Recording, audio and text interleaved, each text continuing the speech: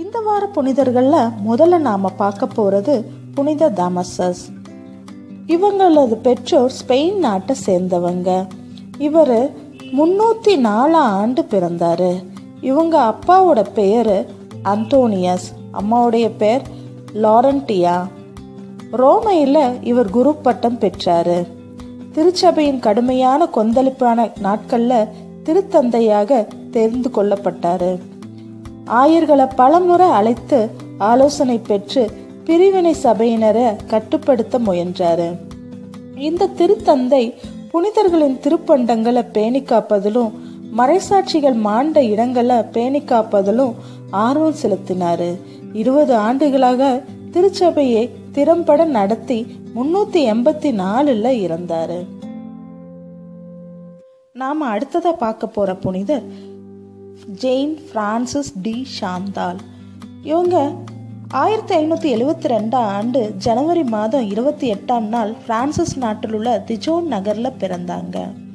இவங்களோட 18வது மாதத்துல தாயாரை இழந்தாங்க. தகப்பனார் தான் இவங்களை பேணி காத்து வளர்த்து வந்தாரு. இவங்களோட 21வது வயதுல திருமணமாகி ஒரு மகனும் 3 பெண் குழந்தைகளும் இருந்தாங்க. இவங்களோட கணவரும் இறந்தாங்க. அதற்கு பிற்பாடு 1604 ஆண்டு இவங்க முதல் முறையாக புனித பிரான்சிஸ் சலேசியாரை சந்தித்தாங்க. உலகத்தையே துறக்கும்படி இவங்களுக்கு அவங்க ஆலோசனை கூறினாங்க. 1610 இவங்க ஒரு புதிய கன்னியர் சபையை தொடங்கி ஏராளமான பேரு அந்த சபையில சேர்ந்தாங்க. இவங்க உயிரோடு இருக்கும் போதே அச்சபையில 86 மடங்கள் இருந்ததா. புனித சலேசியார் இறந்த பிறகு 20 ஆண்டுகளா வாழ்ந்து இருந்தாங்க. அடுத்தது நாம பார்க்க போற புனிதர் லூசியா. இவங்க சிசிலி நாட்டில் உள்ள சைரக்கூஸ் என்ற நகர்ல பிறந்தாங்க. சின்ன வயசா இருக்கும் போதே தன் தந்தையாரை இழந்தாங்க. அதற்கு பின்ன அவங்க தாயார் யூச்சியா குழந்தை பருவத்திலிருந்தே கிறிஸ்துவ மறையில் வளர்க்கப்பட்டு வந்தாங்க. லூசியாவின் தாயார் யூச்சியா மூளையில் இரத்த கசிவு ஏற்பட்டு மிகுந்த வேதனைக்கு உள்ளானாங்க. அப்போ லூசியா தன் தாயாரிடம், நாம புனித அகத்தா கல்லறைக்கு சென்று வேண்டினால் நிச்சயம் நீங்க இந்த வேதனையிலிருந்து விடுபடுவீங்கன்னு சொன்னாங்க. அதே போல சென்று வேண்டிக்கிட்டாங்களாம். புனித லூசியா சொன்னபடி அவங்க நோயிலிருந்து விடுதலையானாங்க. புனித லூசியா தான் கன்னியா இருக்கணும்னு கடவுளுக்கு வாக்களிச்சாங்க. முன்பு ஒரு வாலிப பிரபுவுக்கு லூசியாவை மனம் முடித்து வைப்பதாக தாய் கூறியிருந்தாங்க. இப்போதோ லூசியின் எண்ணத்தை அறிந்த அந்த வாலிபன் கடும் கோபம் கொண்டு லூசியாவை கிறிஸ்துவல் என்று குற்றச்சாட்டினான். லூசியாவை கெடுக்கும்படி துஷ்ட பெண்களுக்கு விடுதிக்கு அவங்கள அழைத்து போக சொன்னா. அவங்களோ கடவுள் மீது நம்பிக்கை வைத்து தூய ஆவியின் உதவியை கேட்டு மன்றாடினாங்க. பின்னர் லூசியாவை சிலையில் வைத்து துன்புறுத்தினாங்க.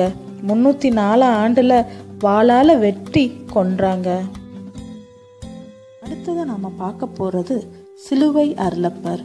இவர் ஸ்பெயின் நாட்டில் உள்ள போத்திபரோஸ் என்னும் இடத்துல 1542 பிறந்தாரு. இவர் ஒரு மருத்துவமனையில சேர்ந்த நோயாளிகளுக்கு சேவை செஞ்சு வந்தாரு. 21வது வயசுல கார்மேல் சபையில சேர்ந்தாரு. கார்மேல் சபையரை சீர்திருத்தும் வேலையில திரைசம்மா ஈடுபட்டிருந்தாங்க. ஆண்டவர் பாட்ட பாடுகள் மீது இவர் அதிக பக்தி கொண்டு தாழ்மைகளை தேடி செல்வாராம். ஒரு நாள் நம்ம ஆண்டவர் இவர் முன் தோன்றி, எனக்காக மிகவும் உழைக்கிறாய், உனக்கு என்ன சன்மானம் வேணும்னு கேட்டாராம். அதற்கு அருளப்பர் ஆண்டவரை பார்த்து, உமக்காக நான் வேதனைப்பட்டும் நிந்தப்பட்டும் வரம் தாருன்னு கேட்டாராம். இவரை பிடிக்காத சில மனிதர்கள் இவரை கடத்தி கொண்டு போய் ஒரு இருட்டு அறையில இவங்களை போட்டாங்களாம். இவர் அந்த இருட்டு அறையிலையும் குளிர்லையும் ஆண்டவரை மகிமைப்படுத்தி சந்தோஷமா இருந்தாராம். 9 மாதங்கள் கழித்து அந்த அறையிலிருந்து வெளியேறினாராம். இவரு திருச்சிலுவையை பிடித்து கொண்டு 1591 உயிர் துறந்தாரு. அடுத்ததான் நாம பார்க்க போற புனிதர் நீனோ. 3ஆம் நூற்றாண்டுல இறுதியில கிறிஸ்துவ மறையை ஜார்ஜியா நாட்டிற்கு கொண்டு வந்த புனிதை இவங்க தான். அடிமை பெண்ணாக ஜார்ஜியா நாட்டிற்கு வந்த இவங்க தனது எளிமை, இனிமை, இறைப்பற்று போன்ற நற்குணங்களாலும் நோய்களை குணமாக்க இவங்க பெற்றிருந்த சிறப்பான வரத்தாலும் பலரையும் மனமாற்றம் செஞ்சாங்க. தன்னுடைய நட்பண்புகளுக்கெல்லாம் தன் ஆண்டவராகி இயேசு கிறிஸ்து தான் காரணம்னு உரக்க கூறி பலரையும் மனமாற்றம் செஞ்சாங்க. நாட்டின் அரசிக்கு உயிர் பிச்சை வழங்கிய இவங்க காட்டில் வழி தவறிய அரசனையும் இயேசுவின் நாமத்தில் உரக்க கூவி வழிகாட்டினாங்க. இதனால நாடு முழுவதும் இயேசுவின் நற்செய்தி பறைசாற்றப்பட வேண்டும்னு அரசன் பறைசாற்றினான். அந்நாட்டில் விசுவாசம் வேறொன்ற புனித நீனோவே காரணம். புனித ஒடிலியா இரு கண் குருடாய் பிறந்தாங்க. இதை கண்டு அவங்க தகப்பன் கடும் கோபம் கொண்டு இவங்களை வெளியே தூக்கி போட்டாங்க. மடத்துல வாழ்ந்த கன்னியர்கள் இவங்களை எடுத்து வளர்த்தாங்க. இவங்க 12 வயசு ஆகியும் திருமுழுக்கு பெறவில்லை. அந்த சமயத்துல கடவுள் எபோட் என்னும் புனிதருக்கு தோன்றி குருடியாய் பிறந்த சிறுமி ஒருத்தி மடம் ஒன்றுல வாழ்ந்து வருகிறாள். திருமுழுக்கு நீர் இன்னும் அவளது ஆன்மாவை சுத்திகரிக்கவில்லை. நீ போய் அவளுக்கு திருமுழுக்கு கொடுத்து ஒடிலியான்னு ஒரு பெயரையும் சூட்டுவீராக என்றாராம். இப்புனிதர் ஆயர் அவ்விதமே செஞ்சு சிறுமியின் கண்கள்ல புனித தைலத்தை தடவினாராம். உடனே அவள் கண் பார்வை பெற்றாள்.